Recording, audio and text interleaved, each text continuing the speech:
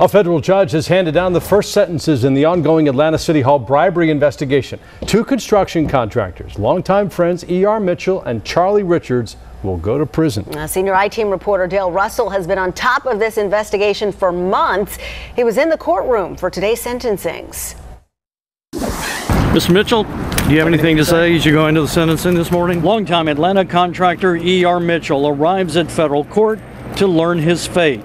Soon after, federal judge Steve Jones sentenced Mitchell to the maximum 5 years in prison for his role in a money laundering and bribery conspiracy cash for contract scheme at Atlanta City Hall.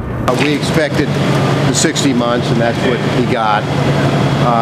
He wants to get on with his sentence, begin serving it, continue to cooperate, and then we'll be back. During the day, we learned Mitchell fully cooperated with the FBI, secretly wore a wire, and tape recorded a fellow contractor who was also charged in the case.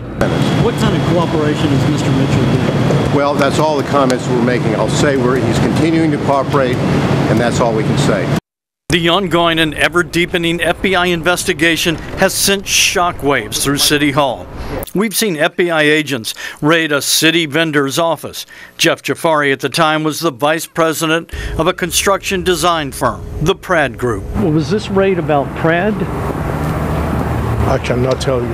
A former city employee, Sean Barnes, stands accused of threatening E.R. Mitchell by throwing a brick through his front window and warning him to shut up. Even if he did what they say he did, he's still the little guy in this. In February, the FBI carted off a computer and phone belonging to then Chief Procurement Officer Adam Smith, who has since pled guilty to bribery conspiracy. This is a human tragedy.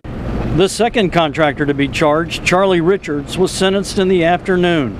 His attorney, Lynn Borsick, and six character witness argued that Richards spent countless hours in selfless devotion to his community through youth soccer in Tucker.